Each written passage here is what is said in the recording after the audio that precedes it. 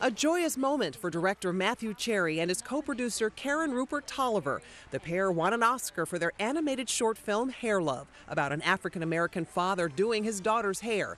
During his acceptance speech, Cherry called attention to the Crown Act, a bill banning hair discrimination. Hair Love was done because we wanted to see more representation in animation. We wanted to normalize black hair.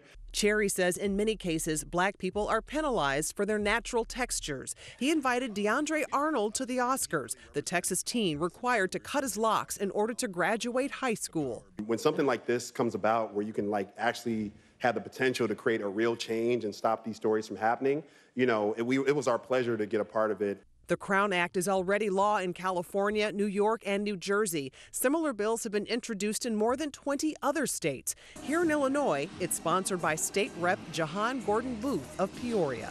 I'm thankful that we're now in a place in our society where we are willing to challenge these norms and actually put policy around it to solidify it. Styling natural hair has been the norm for Ansa Ofe. Braids, locks, twist outs, afros.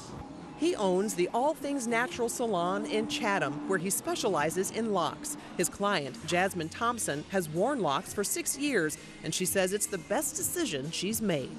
Hair's always been natural, but just like the heat and just the process of being an athlete, getting up, working out, sweating, and just eventually it's just like too much. While Illinois' Crown Act is still in the initial stages, Representative Gordon Booth says it does have the support of the governor.